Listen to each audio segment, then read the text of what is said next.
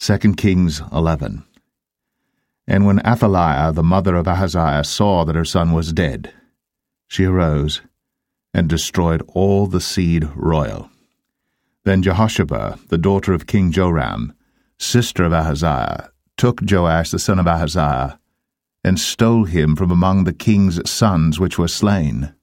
And they hid him, even him and his nurse, in the bedchamber from Athaliah, so that he was not slain. And he was with her hid in the house of the Lord 6 years. And Athaliah did reign over the land.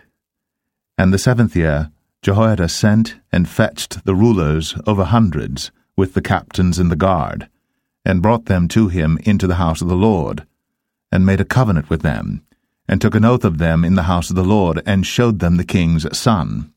And he commanded them, saying, This is the thing that ye shall do. A third part of you that enter in on the Sabbath shall even be keepers of the watch of the king's house, and a third part shall be at the gate of Sur, and a third part at the gate behind the guard. So shall ye keep the watch of the house, that it be not broken down. And 2 parts of all you that go forth on the Sabbath, even they shall keep the watch of the house of the Lord about the king. And ye shall compass the king round about, every man with his weapons in his hand. And he that cometh within the ranges, let him be slain. And be ye with the king, as he goeth out, and as he cometh in. And the captains over the hundreds did according to all things that Jehoiada the priest commanded. And they took every man his men, that were to come in on the Sabbath, with them that should go out on the Sabbath, and came to Jehoiada the priest. And to the captains over hundreds did the priest give King David's spears and shields, that were in the temple of the Lord. And the guard stood, every man with his weapons in his hand, round about the king, from the right corner of the temple to the left corner of the temple, along by the altar and the temple.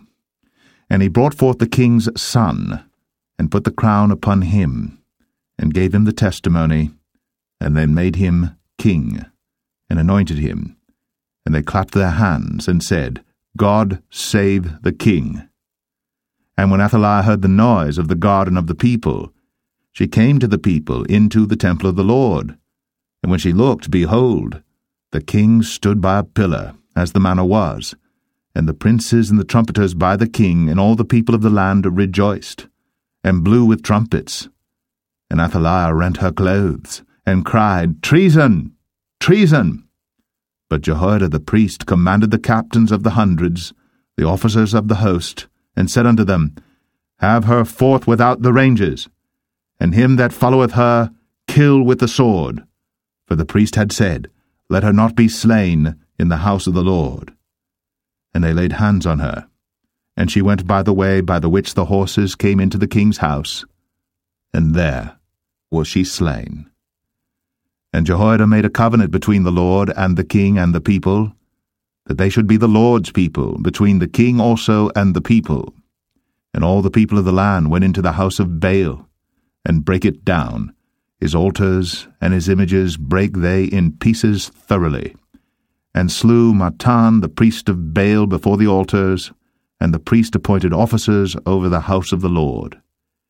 And he took the rulers over hundreds, and the captains and the guard, and all the people of the land, and they brought down the king from the house of the Lord, and came by the way of the gate of the guard to the king's house, and he sat on the throne of the kings. And all the people of the land rejoiced, and the city was in quiet. And they slew Athaliah with the sword beside the king's house. 7 years old was Jehoash when he began to reign.